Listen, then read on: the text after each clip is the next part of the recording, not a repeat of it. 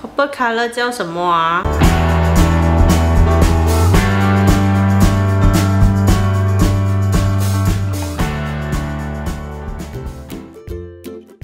Hello YouTube， 大家好，我是Piiki。今天是一个隆重的开箱文，咚咚咚咚 ，Samsung Note 9。这个其实不是我买的，这其实是我姐姐买的。今天她佛心来这的，让我拍开箱文。看有姐姐就是好，不要羡慕嫉妒恨。我们来看看，为什么一个小小的手机要用这么大个箱子来买？ 其实很重。首先一打开箱子就有一封感谢函，没有用的东西。重点就是手机，还有 pre-order 礼物手表。我们来看看有什么东西在这两个里面。Samsung Note 9，它总共有2个 spec。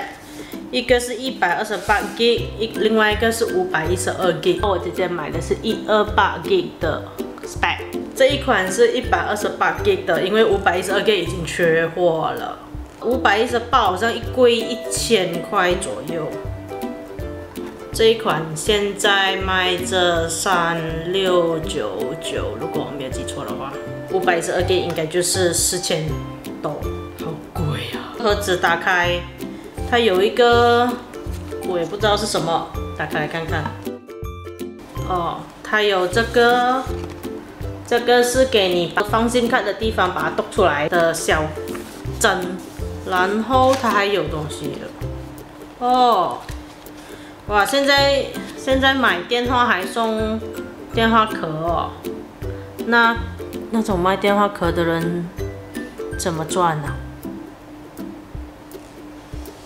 反正一个电话不可能一辈子只用一个壳，不要紧，还是有的赚的。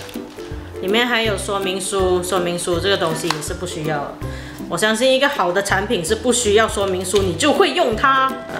除非你是3C白痴，像我这一种，可能就会把说明书留着，然后有一天可能会用得上。重点来了，电话。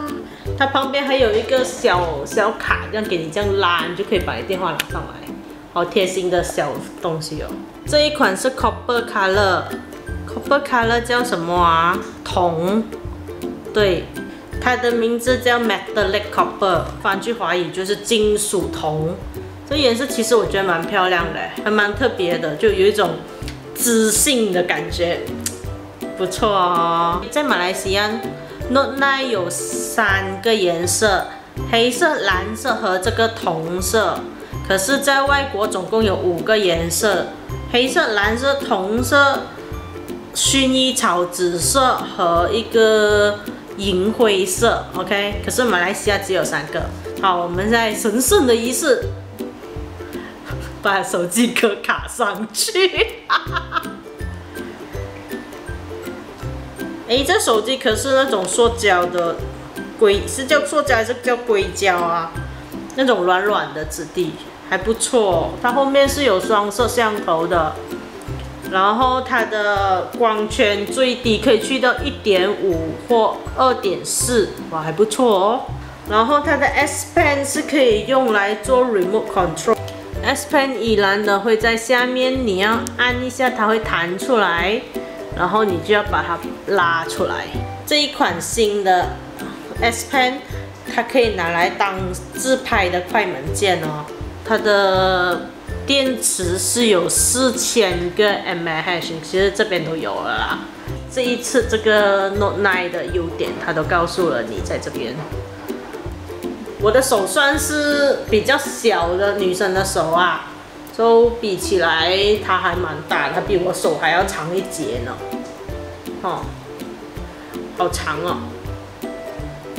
可是拿起来还蛮顺手的哎，害我也好想要去买一个，可是太贵了，算了吧。然后我们看看箱子里面还有什么，箱子里面还蛮重的，所以一定是还有东西。把这个拿掉，插头。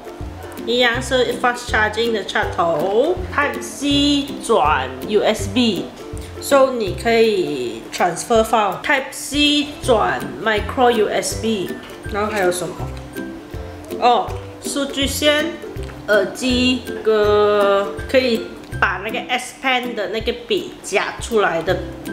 和替换的笔芯总共里面有2个，耳机的那个棉花海绵替换用的耳机海绵。OK，so 应该就到这里了吧？手机的箱子就到这里了。接下来我们还有另外一个，就是他给的礼物，就是这个 Gear Spot。还有什么？我也不知道它里面有什么。哦，它里面就有一个手表，这样。表带是塑胶的材质，这边是那种金属感，看有没有？它这个齿轮是可以转动的。我不会用这个手表 ，so sorry， 我没有什么可以讲的。根据我知道，这个就大概是那种好像 Fitbit 那一种，可以观察你心跳。运动时候可以用的手表吧，我不知道它会不会好像 Samsung Watch 那一种这样啊 ？OK， 如果你知道的话，请在下面留言让我知道，谢谢。说明书一样 ，charging 的数据线，它怎么会用这种插头嘞？这个好像现在已经没有人在用了的哦。这个数据线的插头是 Micro USB 来的，它有一个这样 L 型的东西。手表的那个充电底座，它是怎样充的呢？它这边有一个凹槽，然后手表后面这里也有一个凹槽，就把凹贴上去，它就会有磁铁的把它贴在一起。然后它这边下面是有橡胶可以粘住的，所以你可以放在你的车里面。或者是一些桌子上之类的东西啦。个人对这种运动的手表没有什么太大的 ，so 就这样啦。这个就是你 pre-order Samsung Note 9 128GB 会给的赠品，就其实我觉得也蛮值得的啦。毕竟你一样的价钱，可是你就拿多一样东西嘛。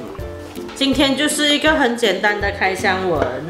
如果你有想过要去入手这个 Samsung Note 9的话，我还蛮建议的。这一款它的那个拍摄功能有进步蛮多的。它从 Note 8开始，它就可以拍慢动作，然后它这款它的那个光圈也很大，它可以去到1.5。So 拍出来的东西应该也不错啦。我之前看 Casey 去对比 Samsung Note 9和 iPhone X 的那个拍摄影片的那个对比还不错，颜色也很饱满。用手机拍摄来讲，我还蛮建议 Samsung Note 9啦。